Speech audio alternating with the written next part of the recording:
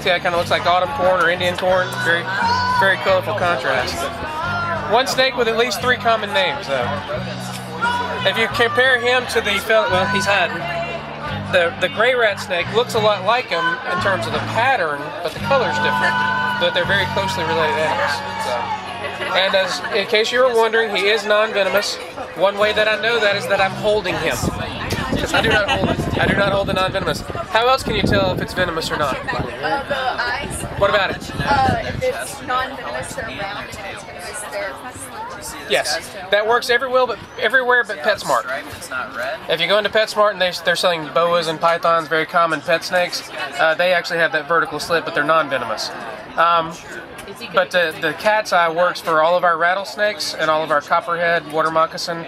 There is one venomous species we have that has a round pupil. It's a coral snake. Have you ever heard of that one?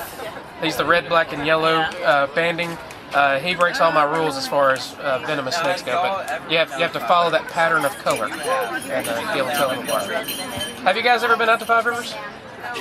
We're up in Spanish Fort on the causeway.